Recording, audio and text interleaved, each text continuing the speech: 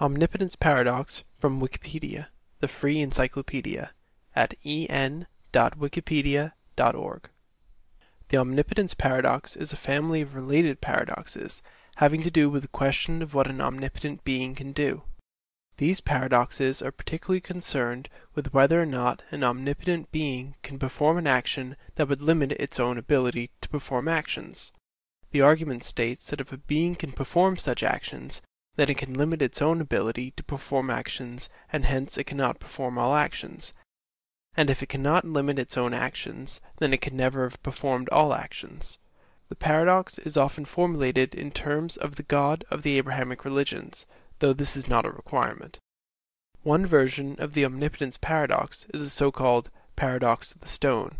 Could an omnipotent being create a stone so heavy that even that being could not lift it? If so, then it seems that the being could cease to be omnipotent. If not, it seems that the being was not omnipotent to begin with. A version of the paradox can also be seen in the non-theological context. A similar problem occurs when accessing legislative or parliamentary sovereignty, which holds a specific legal institution to be omnipotent in legal power, and in particular such an institution's ability to regulate itself. Some philosophers, such as J.L. Cohen, see this paradox as a reason to reject the possibility of any absolutely omnipotent entity. Others, such as Thomas Aquinas, assert that the paradox arises from a misunderstanding of the concept of omnipotence.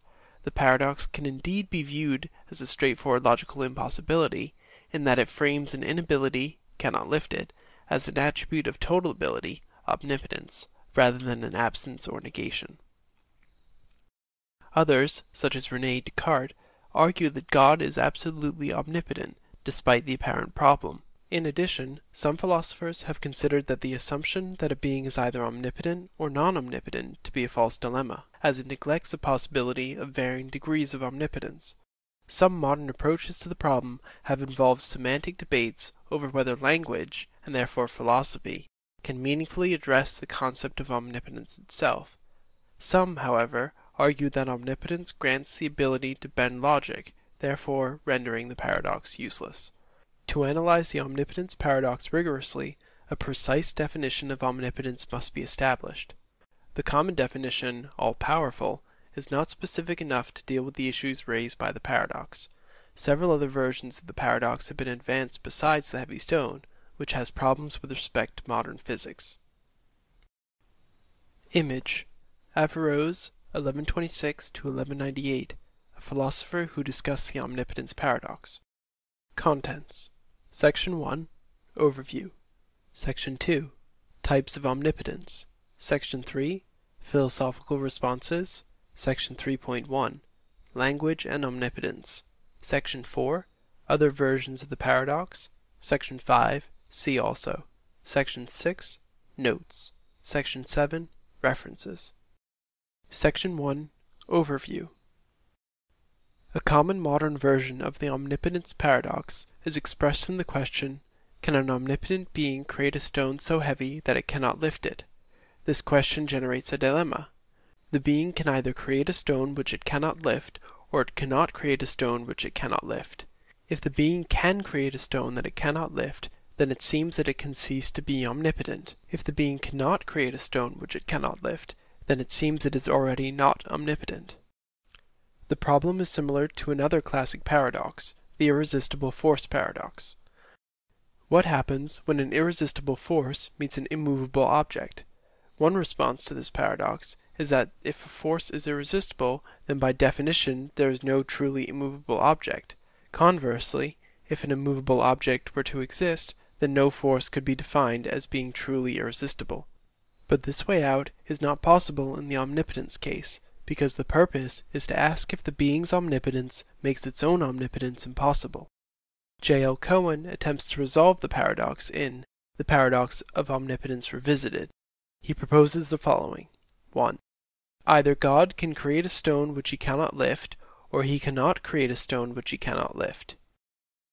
2. If God can create a stone which he cannot lift, then he is not omnipotent, since he cannot lift the stone in question. 3. If God cannot create a stone which he cannot lift, then he is not omnipotent, since he cannot create the stone in question. 4. Therefore, God is not omnipotent. Omnipotence implies that God can lift anything. Therefore, it is illogical to say that God can make a stone which he cannot lift. It is, however, logical to say that if God can lift anything, then he is not capable of making a stone he cannot lift. Because he cannot make a stone he cannot lift, omnipotence is negated. In order to analyze the omnipotence paradox in a rigorous way, one of several definitions of omnipotence must be established as in use. For example, Peter Geach describes 4 different kinds of omnipotence and distinguishes all of them from the notation of being almighty. C.S. Lewis, in his book The Problem of Pain, holds that the nature of the paradox is internal to the statement. To quote, "This is no limit to his power. If you choose to say God can give a creature free will and at the same time withhold free will from it, you have not succeeded in saying anything about God. Meaningless combination of words do not suddenly acquire meaning simply because we prefix to them 2 other words, God can. In the end, not because his power meets an obstacle, but because nonsense remains nonsense, even when we talk it about God."